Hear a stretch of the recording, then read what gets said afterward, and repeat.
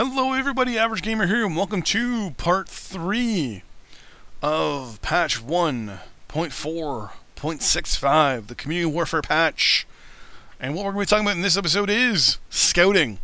What is the whole change and addition, we should say actually, to the scouting? So obviously it's the new mode, right? It's the scouting mode. So the primary goal for scouting is to collect intel on a planet. Every planet has 600 intel points. Overall, you have a maximum tonnage of 55 tons, minimum of 20. The first mech in your drop deck is going to be the mech that is going to be picked and selected for your drop when you go to do the scouting. So, of your 4 mechs, make sure the first one you have picked out is your the one you're going to go with. So here is the scouting screen. So there's 2 options right up here: invasion and scouting. Obviously, my unit's going to be doing a lot of scouting, so that's what we're going to pick out. And here it shows you, of these 600 points, who has what. Now, this is the part I really like. On every match, there's 20 points up for grabs. You can win with only 1 point, and that's it, if you want to.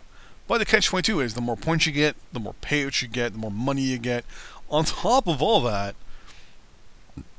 the more points you get, the percentages go up. And can see this thing swinging a bunch, just a metric fuck ton. So what's going on? Well, basically, if this line here gets above 55% for either team, one team gets the combat identification option.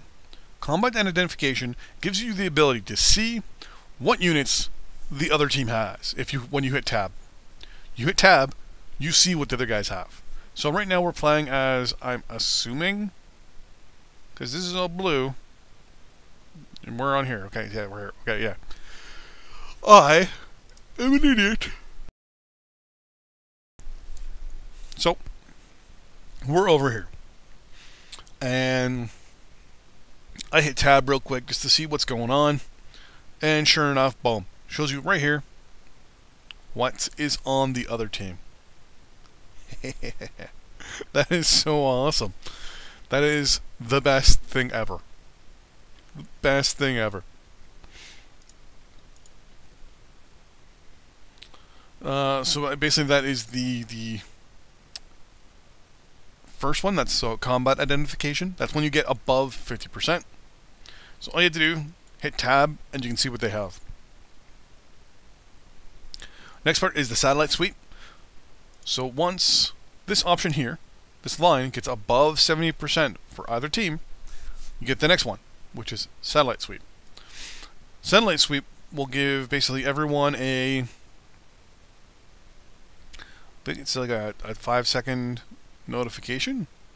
Basically, it's a big satellite sweep on the map, telling everyone from whatever side that they have where everyone else is on the other side of the map. Here we go. Enemy mechs will receive a brief warning that they're going to be getting tracked, or that they have been tracked by a satellite. So you'll just get a little notification saying you've been tracked. That's awesome, eh? And it's duration of 5 seconds. So for 5 seconds, you get to see where everyone on the other team is. How awesome is that when you drop on a match, you're getting ready to defend, and you're like, fuck, okay, I wonder what they have. All of a sudden it pops up. You hit tab, it shows you everything they have, and then on top of that, you drop, and after a few minutes, when they're probably in the position to get ready to rush, all of a sudden it pings everybody and shows you where they all are. How awesome is that? And it gets better. So now, once this here is above 90%, you get the long-tom artillery. Long-tom artillery is when you get obviously your intel above 90%, and there's a cluster of 5 units after the satellite scan. So the satellite sweep will go through its sweep on a map. It will see that there's a cluster of 5 units. It'll drop purple smoke. After the purple smoke goes away after a couple seconds, it then drops, quote-unquote, a devastating strike. Now, if you look right here at just the sheer size of the concussion, that is right here. This is one of the drop zones.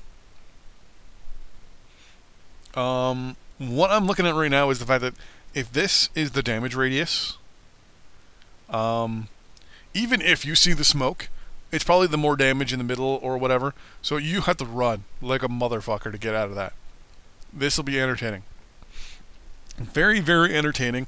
I'm looking forward to this. Couple things. So, what it's going to do is it's going to be on the quick play maps, and there's going to be 40 locations. Out of the 40 locations, only 20 will spawn randomly, and they're going to be these little things here, which we're going to get into momentarily. I'm going to hit the button here. New game mode. So what you're going to see are these little things here. These are your intel points. There's going to be 20 of them spread out throughout the map. Basically, whoever captures the most at the end basically gets your points, right? So the new scouting mode is going to be comprised basically of two different types: scouting and then counter scouting.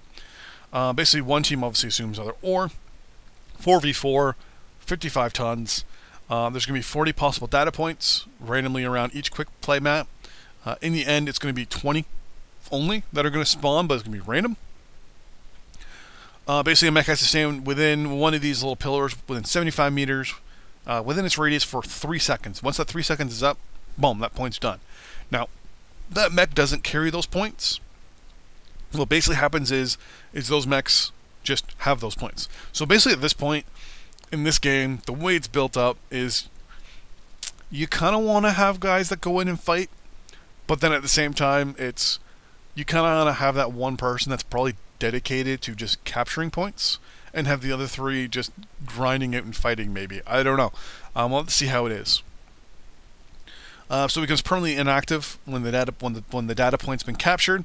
Data points turn into intel points later on. So overall, there's a possible 40 locations. You get 20 in a match, and there's a total of 600 to capture.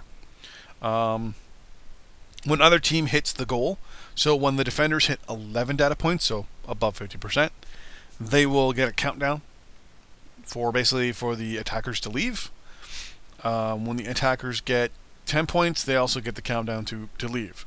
Now, technically the attackers would still win with 1 point if they have at least 10. So, I mean, you still got to kill them all, right? So the first part of the match is to capture these data points. The second half is for the attackers to, well, leave. So there'll be an extraction zone and an extraction countdown. So basically it's called a transit countdown. When the transit countdown expires, dropship's going to arrive at a destination. It'll maintain a holding pattern above an area, and the dropship will frequently equip with its it's equipped with standard weapon systems, and it's going to engage anybody who comes within range of it. The extraction zone will be generated. It's going to be a 1-minute extraction timer, so that's the point where you want to stop the other guys from leaving, right? Catch-22 is if the defenders get in that extraction zone, the timer stops. It's a 1-minute timer and 1-minute timer only. Now, mind you, you're going to have the dropship above you shooting down, though, so it's not going to be the greatest. Overall, though, I'm really excited for it because no matter what, you're going to get data points for your team. So I mean, getting that long tom cannon is going to be hard. I know our unit is going to be just grinding out those options and those abilities ASAP. So we're definitely going to be seeing what we can do by getting those 90%ers. So for anyone playing in the FRR, we're going to be hopefully getting you guys that 90% time, that 90%. But in the next episode, we already talked about war planning. We already talked about leaderboard and units. We already talked about the new game mode. We already talked about tournament points. So that's it. That is this patch. Obviously, the big thing is being the new 4v4 map or mode. I'm looking forward to it. Expect a bunch of my Xbox just turned itself on. That was the weirdest fucking thing ever. Expect a lot of videos over the next little bit of tutorials, just what units are, where to go, and how to click things. Because to be honest with you, reading it, looking at pictures, still doesn't really give you much. So what'll happen is I'm probably gonna be part of my unit for the first little bit, kind of get used to things, figure it all out, and then I will have my tutorials starting up on Monday. So with that in mind, see you guys next time. Bye bye.